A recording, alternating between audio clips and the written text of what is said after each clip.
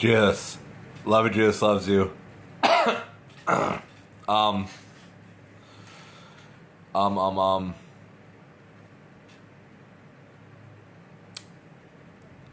Sorry, I'm thinking. I don't know. I was in the store today and I was like, shopping, obviously. So, and I was looking at different people and like my heart really goes out to people. Like my heart goes out to people. Like everybody's dying and I have the cure. I'm not the cure. But I have the cure. Like I know what the cure is. There's only one cure for sin and death and hell, and also for a broken heart. Also for a heart that needs God, needs love, needs holiness. There's only one cure. It's Jesus. He's God. We were made... the Bible says we were made by Jesus and for Jesus. So a car runs on gasoline, and we were made to run on God, the Holy Spirit. So there's Father, Son, Holy Spirit, but the only way to heaven is through Jesus. The only way to the Father is through Jesus. Everything in the Bible is about Jesus. And it even says, everlasting Father, Prince of Peace, mighty God, everlasting Father. So like Jesus, the Holy Spirit is the Spirit of Jesus. Jesus is the Father. Some people will get upset at me. I don't really care. So,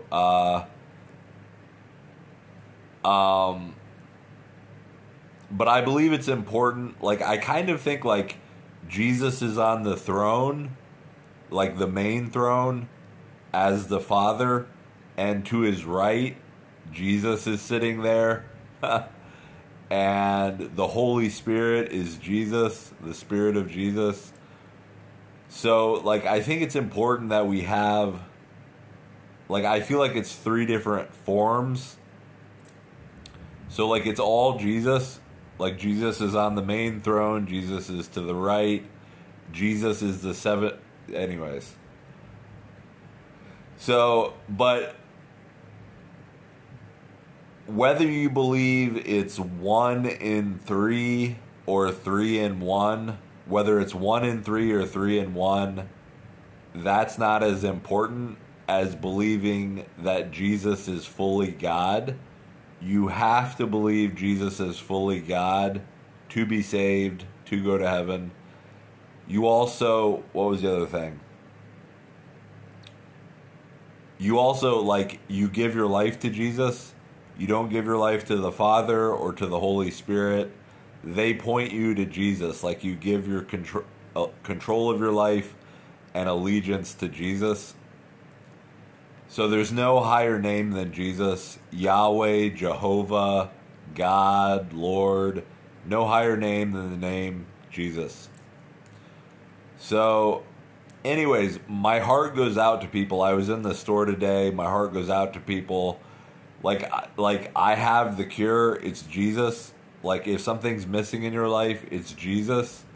If you feel like there isn't something missing in your life, there is. His name is Jesus. So anyways, he's the best thing ever. He's the best person ever. He's the best possible God. He's the only God. He's the only way to heaven. Jesus, there's a hole in our heart that only Jesus can fill. And the Bible says God is love. Jesus is love. So, like, it's unexplainable, the love of Jesus. It's amazing. Jesus is the only awesome one. I only use the word awesome for Jesus. Nobody else, nothing else. Jesus, don't use the word awesome unless you're talking about Jesus. Like, I literally don't use that word unless it's Jesus, because he's the only awesome one. So, like, something can be amazing. Like, I remember I heard a sermon in high school, and the preacher said that. Like, everybody's saying the word awesome, but only God is awesome. And I made a decision. This was even before I was a Christian. Before I thought I was a Christian, but I wasn't. Before I was even saved. So Jesus, only use the word awesome for Jesus. And if you really like something, call it amazing. So, like, I had an amazing day. You know, whatever. So, anyways. Now, what God does, God is the only awesome one. What God does, I haven't decided if that's awesome or amazing. So, only use the word awesome for Jesus. He's God. And the word amazing, you can use the word amazing. But, anyways. So we have a hole in our heart that only Jesus can fill. So the Bible says God is love, Jesus is love. Like, we need his love. Like, right now you may be hurting, you may be broken, depressed, lonely, tempted, oppressed, anxious, scared, worried, upset, suicidal, like, homicidal, whatever you are, wherever you are, or you may be doing really good. I don't know. I go up and down. I have really good days, really bad days, days in the middle. So, wherever you're at,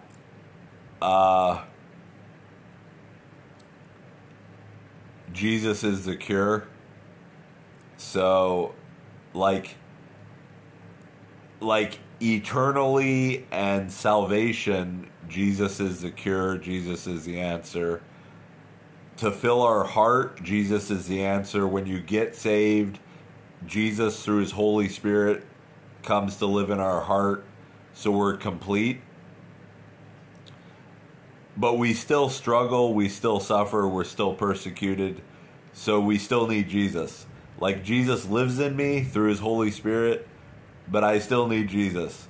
Like, I still pray to Jesus. Like, I still read the Bible. So I wanted to say, like, Jesus is love. So, but that's not his only attribute. Like, there's many aspects to God, obviously. Like, God is all powerful. God is all knowing. Like, God knows. God's knowledge is infinite. God's power is infinite. God is eternal. He has no beginning or end. He has all power, all knowledge, all wisdom, all goodness, all holiness. So every attribute of God is holy. It doesn't say God is love, love, love. God is wrath, wrath, wrath. It doesn't say that. It says God is holy, holy, holy. So 3 times he's holy. Like, he's holy. Like, he's perfect. He's sinless. So, like, his main attribute is that he's perfect and holy and pure and righteous and godly and white hot pure. That's his main attribute. Holy, holy, holy. So, and I think that's his first attribute. I think his second attribute is love. I really do. So, another attribute is he's just and he has wrath.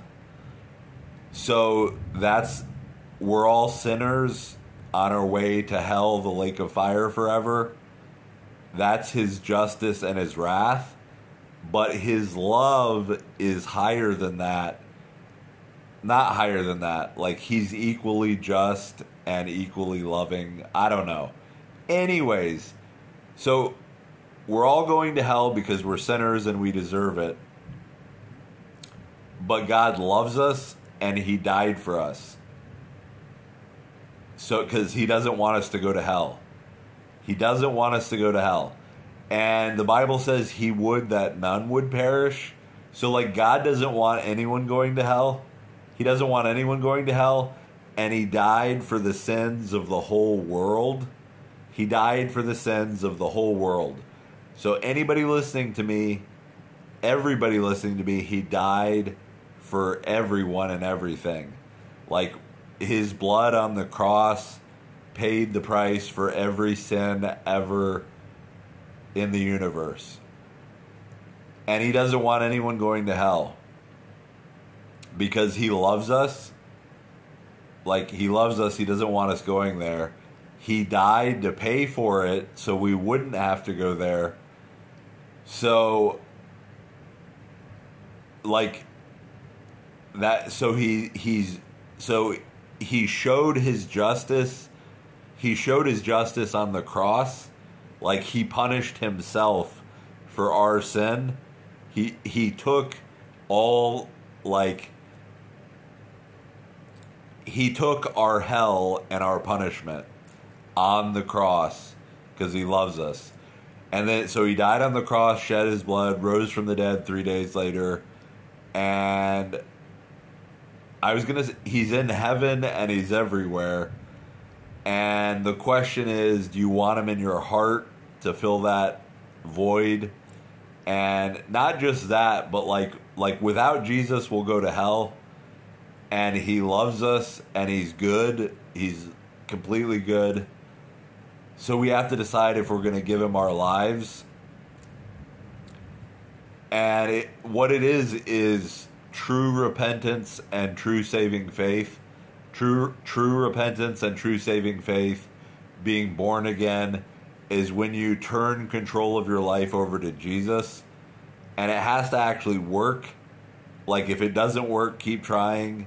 It's like an atom bomb when it actually works. So you'll know it happened. So keep trying to give your life to Jesus. You just say, Jesus, from now on, whatever you want me to do, I'll do. And, you know, bam, you give your life to Jesus. So, like, it literally, you're becoming a slave. You're becoming a slave of Jesus. But he's the best master. I mean, he's God. Like, he's God. So we should be doing what he says anyways. Like, he's God and he knows what he's talking about. So, like, why wouldn't we listen to him? And he's perfect, loving, good, kind, generous. So, and not only we're his slave, but when we become his slave, he automatically makes us sons and daughters and brothers and sisters, and we're a part of his family. So, like, he's our master, but he's also our big brother, our older brother, and our God and best friend. And but the key is, God is good. We have to trust that he's gonna, like, lead us. Sometimes he gives us exactly what we want. Other times he gives us the opposite of what we want. Other times we have to wait. So he's God and we're not, but he loves us. So anyways, like, we're all going to hell, lake of fire forever, torture, because we're sinners. And it doesn't matter how good you are or how kind you are or how many good works you do. Like, if you don't have Jesus, if you haven't had that atom bomb moment where your whole life changed, you're going to go to hell. So you're going to go to hell, but if you give your life to Jesus, control of your life to Jesus, Jesus, from now on, whatever you want me to do, I'll do, and you give control, like, I'm going to whatever Jesus wants forever is what I'm going to do, and he's a good God. And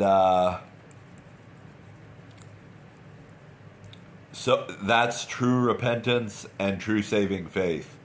If you give your life to Jesus, to always do what he wants you to do, you won't live in iniquity. You won't be a worker of iniquity. You won't be a sinner. You won't be sinning. So you've repented. You turn your back on the sin, and you have faith. Like you've given everything to Jesus. So, a mark of a true Christian.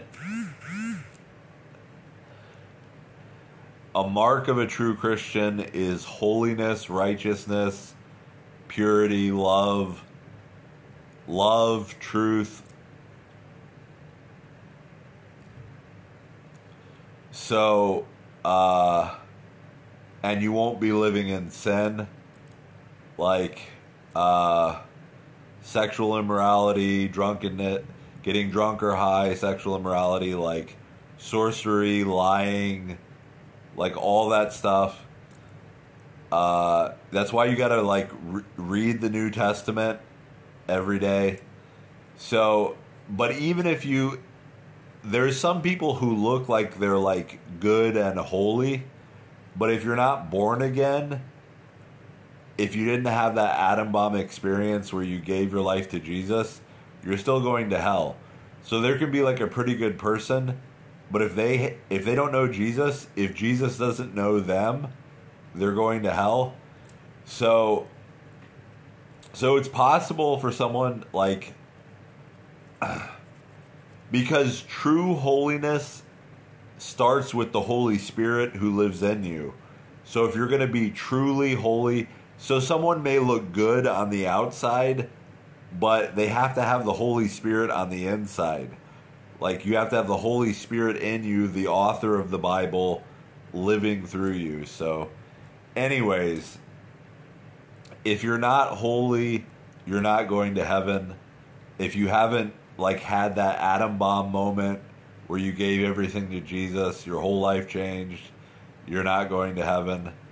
If you're living in sin, you're not going to heaven. So anyways, back to the beginning, like my heart goes out to people because like they don't believe hell is real. Like hell is a real place. People are there now, and a lot of people are going to go there, and they don't believe that Jesus loves them. Like people need to know that God is love. Jesus did everything possible to keep us out of hell. Like he died for us. He wrote the Bible. He sent people like this video. Like this video is part of God trying to keep you out of hell. This video is part of God trying to keep you out of hell.